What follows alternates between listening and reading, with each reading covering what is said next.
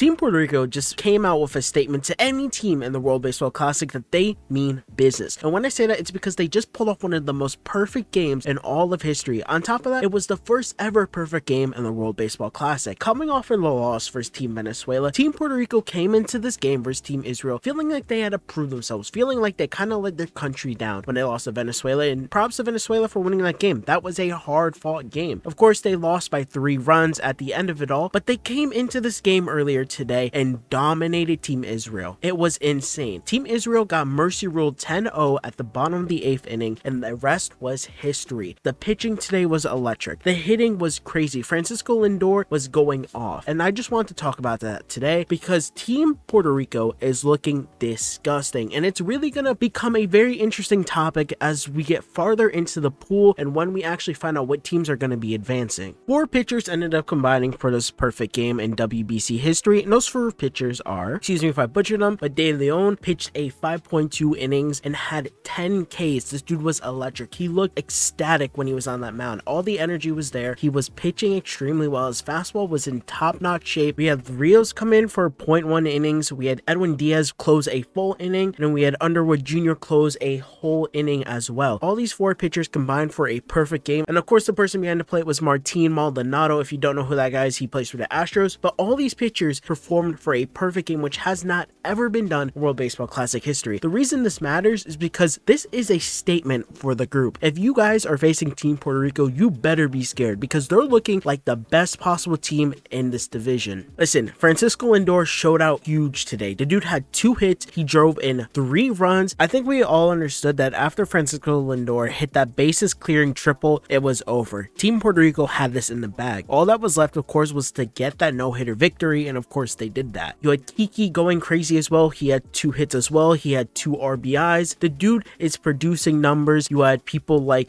Baez doing really well. He had 2 RBIs as well. He had 2 hits. He had 2 runs. Team Puerto Rico is looking good, man. It was just great to see everyone hitting on this team. We had Eddie Rosario get another hit. We had Kike hitting in 2 people at one point. We had Emmanuel Rivera hitting a triple for Puerto Rico. Everyone was hitting, and that's what went right with Team Puerto Rico. Now, do I think anyone like Team Israel was like tipping their pitches or something like that? I don't know. I think Team Puerto Rico just came out and played because they felt like they lost the game they should have won when they faced Venezuela. This pool is just tough. It's great to see this type of competition. And the reason I love this for the WBC is because, first of all, it's never happened before. And second of all, it's going to add a ton of competition for this whole pool. The pool's kind of messed up now, right? Team Puerto Rico has to play 3 more games. They're 2-1 right now after this. Israel is 1-1. There's plenty of people in this division that can make it out, and it's really tough if you want to look at it. In this division, there's still Venezuela, which kind of upset Puerto Rico, like I said earlier in the video. And you have the Dominican Republic, that's 1-1. You have Nicaragua, which is 0-3 right now. Nicaragua is probably not going to make it out, but Puerto Rico and Venezuela being 2-1 and 2-0 is really interesting because if Venezuela drop a game and say Dominican Republic wins a game, there's going to be a 3-way tie. There's a possibility for a 4-way tie as well of Israel if Israel actually upsets another team. It's going to be very interesting at the end of all teams that play 5 matches. And of course, we know Venezuela is looking really crispy. They beat Dominican Republic. They beat Puerto Rico. They're looking like the unstoppable underdogs at this moment. Venezuela upset DR. Everyone thought the DR was going to win. They lost their first game in their pool. And then of course the DR bounced back and ended up winning their second game, which they showed out and did really, really well. I think this is going to be a crazy pool. All these teams want to make it out. If Venezuela drops a game, I think that's where we get kind of scared. But if they go 3-0, you know they're going to make it out of that pool. I think if the DR drops another game, it'll be scary as well because I don't think they'll make it out, even though they have a ton of talent. I think this division is going to be very interesting the next couple of days, and I'm really curious what you guys think. Are you guys happy that Puerto Rico threw